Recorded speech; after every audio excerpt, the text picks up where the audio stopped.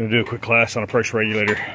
So the pump in a hydraulic system is obviously usually pulls fluid from the sump through some type of filter and it goes to the pump.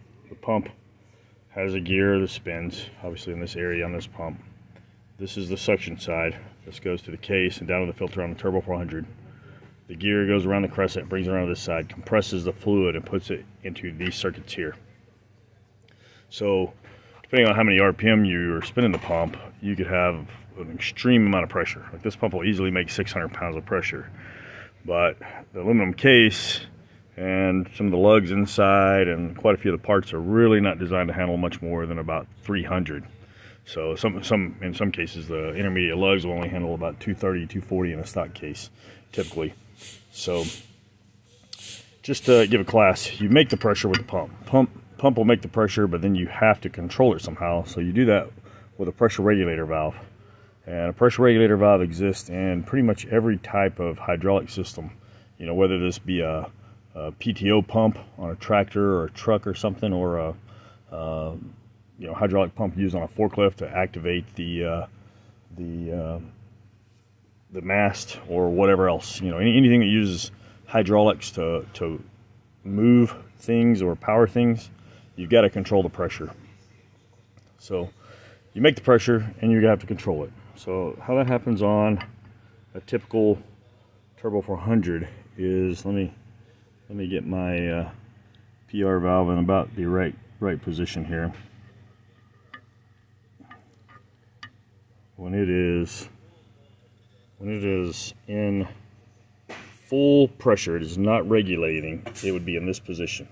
And if you look down there, you can see the one in the actual pump it's there.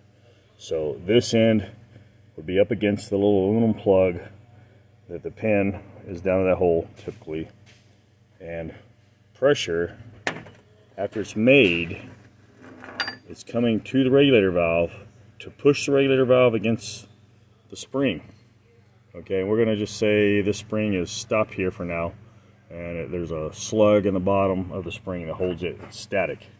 It's not a variable pressure, it's a static pressure design. PR valve again. So anytime this valve is in that position, your pressure is going to just run away. This is not operating position. This is when the vehicle is not running and the pump is not producing pressure position. It has to move to at least about there to begin to regulate. And what that does is it takes pressure from the high pressure side and it allows it to bleed back over into this circuit, which is the suction side, to go back into the pump and recirculate. So this land right here on that divider, that's making tons of pressure, and it has to move this way to start to dump the fluid, and it can continue to move quite a bit. You know, probably in normal operation under low throttle, it's probably going to be somewhere around there. So it's making pressure and it's dumping quite a bit of it back into the suction side. And then if the pressure drops, the valve will move this way and close off how much can bleed from the pressure side to the suction side. And keep in mind I'm doing this one-handed, so I don't have a good pointer. And this is what we call a dual stage regulator valve. So our pressure here gets controlled by dumping back to the suction side, but also while it's regulating and it's moving in this pump like this to regulate pressure, it's opening the pressure to the converter circuit right here. It's going from this line pressure side through this hole into the converter circuit to charge the converter, and that happens at less than line pressure usually. So you want it to be less than line pressure. So that's how that controls that. Your line pressure acts on the end of this valve and pushes it until it opens back up to relieve the pressure back to the suction side or back to the sump, depending on the design of the whole entirety of the circuit. So the valve is going to be constantly shuttling a little bit, like you're seeing there. But if the valve were to close to here and not move, if it's stuck, say it's got some dirt or debris in it, and it sticks right here or all the way in its closed position, like right here, the pressure will go runaway. Another thing you can see is the valve sticks, say, where it is relieving some pressure, but it can't open more to relieve more pressure when the volume comes up, like the RPM comes up. So say it gets stuck right there. You might have, say, your pressure may be low at idle speed, and then it may be excessive at, high RPM. So you could have, say, 50 pounds at idle, and then when you rev the motor up, the pressure becomes more RPM dependent.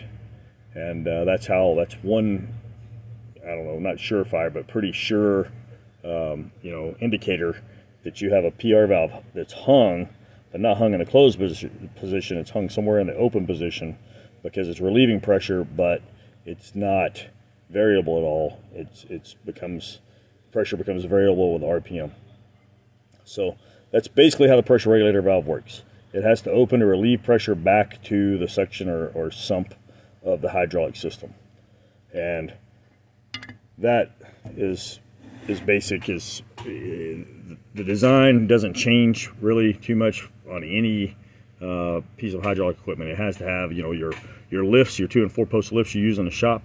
The pump motor has a pressure regulator very similar to that in the block on the motor to regulate the pressure, and it's adjusted to limit the amount of weight that the lift can lift off the ground. That's why they rate them at 9 or 10,000, because they turn the pump to a setting that matches the structural strength of the lift. So you have a spring here. You get different spring rates, lengths, and everything that affect that. So let's assume this was a dummy plug that's just a spring seat and nothing acts on this PR valve. The spring would absolutely control the pressure. So you would need a pretty stiff spring if you don't have any assist. If you don't have any hydraulic assist, the spring is considerably stiffer than what you see here. In the case of almost every automatic transmission out there, any modern one anyway, you have a hydraulic assist. And so what occurs is you have a boost valve. So this is your sleeve. It goes in the pump. It acts as a spring seat like that. It has the piston, goes in the sleeve. As you see, there's 2 diameter lands on there, the small diameter and the large diameter here. The small diameter that's more inboard in the sleeve, so it goes in like this. It's fed oil through this hole and through this area here that has a hole in it on the boost valve. It acts on this end of the valve and it pushes this against the PR valve. So these two are actually mated together when it's in operation. The large land is for reverse, and a lot of times you see instructions on some of the various valve bodies where they have you grind a flat on that, and that is to kill reverse boost. Now you don't want to usually just grind a flat on that, because when you go into reverse, you now have a leak however big you have ground that. So typically you want to kill the oil to reverse boost. But when you kill the oil to reverse boost, you're also usually killing any exhaust that may exist for that land. So that's why you ground the land, is so that any oil that leaks by on your primary boost doesn't gather underneath this piston in the sleeve and continue to push and create a greater hydraulic force than what you're intending to. Because based on the diameter of this and your spring tension is how hard you're going to be pushing this to increase the line pressure. So that's why a lot of times you grind a land for the reverse boost. But when this goes in the sleeve and it's in the pump and the spring is in place, it's basically, we'll omit the spring but we know it's there. The spring's acting on the PR valve. And the PR valve in the non-regulating position is right here. And you see there's not much space there. But we know that this thing has to go back to there to start regulating. And so they're butted together, and the boost valve pushes this PR. The more pressure that goes in here to push on the PR, the greater the overall line pressure becomes. And in the case of a Turbo 400, you have modulated line pressure that goes to this hole. And that's coming off the modulator valve and the modulator valve reduces it to, depending on the vacuum source, will reduce it from from max line pressure down to whatever is kind of designed into the system. You know, we know a Turbo 400 stock makes usually 160 to 170 pounds of line pressure. So this boost valve can see all 160 pounds of line pressure when the modulator is seeing 0 vacuum. So the diameter of the boost valve has to be less than the PR valve. Otherwise you would have runaway line pressure. In the case of a 4L80 and a lot of more modern transmissions, they have an AFL circuit, and the boost valve will be a lot of times a larger diameter and can actually be larger than even the PR valve, or get near the size of the PR valve. So that's another thing to watch for as well.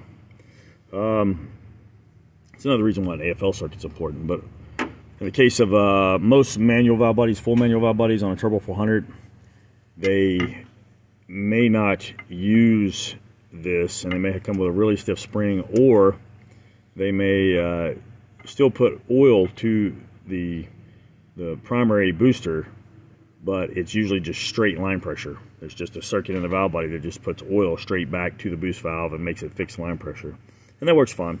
It does give it some you know, there's some room for error there. You can have leaks and such that can cause the line pressure not be as anticipated, but that's what we look for. So another thing I'll note specifically on a Turbo 400 pump, what I showed earlier is this is line pressure coming straight off the gears, and it goes to here and it goes down that hole to act on the pressure regulator valve and force it towards the spring, into the spring and boost valve. On early Turbo 400 pumps, you'll see the pump is shaped differently. There is no circuit coming up to the top of the boost valve.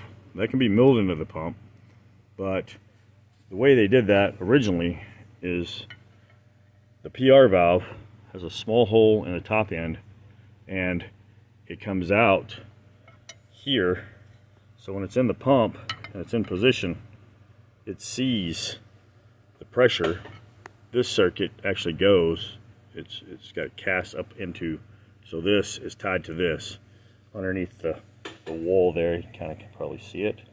So when this valve is in its position right here, the line pressure goes through this hole up through the valve to the end to act on the valve and regulate, instead of the circuit being made into the pump.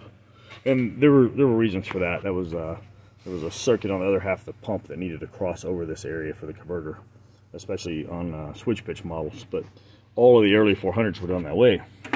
And you can see that this valve is what we call a solid regulator valve. It has no hole, obviously, hence what we call a solid, versus that. So you gotta make sure you don't mix up those pressure regulator valves with the wrong pump. You could put this valve in that pump, even though it's unnecessary, and you wouldn't have any negative effect. But if you put this valve in that pump and there's no oil to go on top of this valve and push it, what actually happens is runaway pressure, because there's nothing to move that valve, to move the oil from pressure side to relieve it to the suction side.